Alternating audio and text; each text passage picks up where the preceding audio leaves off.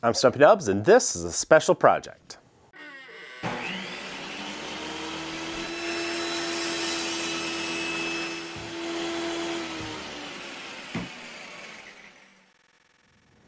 I love history, so when I saw a historic candle lantern project in an old woodworking magazine, I absolutely had to include it in an issue of Stumpy Nubs Woodworking Journal. It looks great on a bookshelf or a tabletop. It only requires a few tools and a little bit of wood, and it's simple to make. So simple that I don't really need to narrate the step-by-steps in this video as I normally would.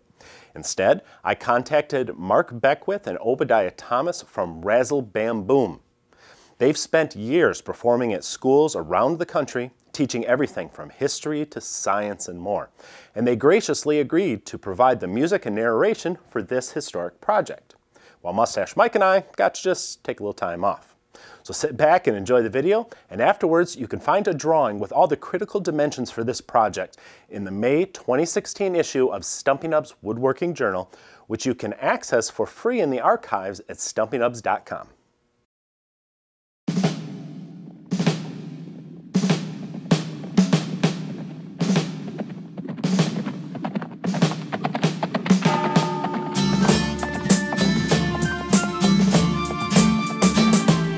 Listen, my children, and you shall hear of the midnight ride of Paul Revere on April 18 in 75. Hardly a man is now alive who remembers that famous day and year.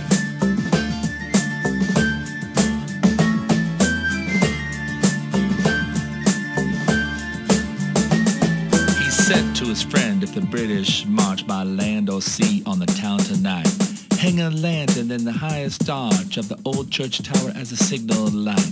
One if by land, two if by sea, I on the opposite shore will be, ready to ride and spread the alarm to every little village and every little farm, for the country folk to be up and on. And then he said good night, and with muffled oar silently rode to the Charleston shore. Remember that famous day and year, the midnight ride of Paul Revere. Remember that famous day and year, the midnight ride of Paul Revere. On the opposite shore walked Paul Revere. Now he gazed at the landscape far and near, but mostly he watched with eager search the belfry tower of the old North Church. And lo, as he looked to the belfry height, a glimmer then a gleam of shimmering light.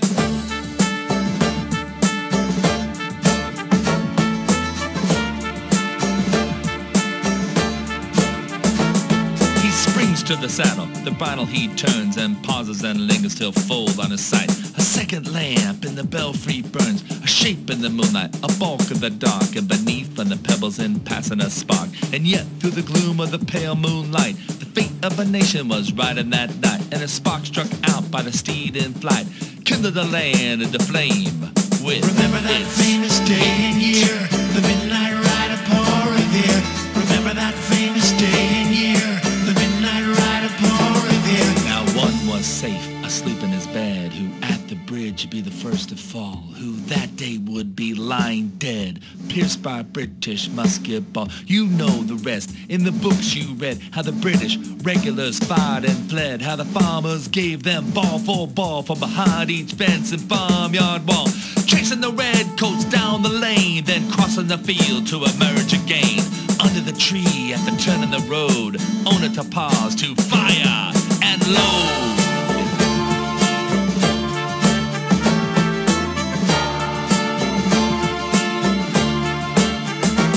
So through the night rode Paul Revere, so through the night when his cry of alarm to every little village and every little farm, a cry of defiance, not of fear, a voice in the darkness, a knock at the door, and the word that shall echo forevermore. In the hour of peril, in darkness, in need, the people will waken and listen to hear the hurrying hoofbeats of that steed, the midnight message of Paul Revere. Remember that famous day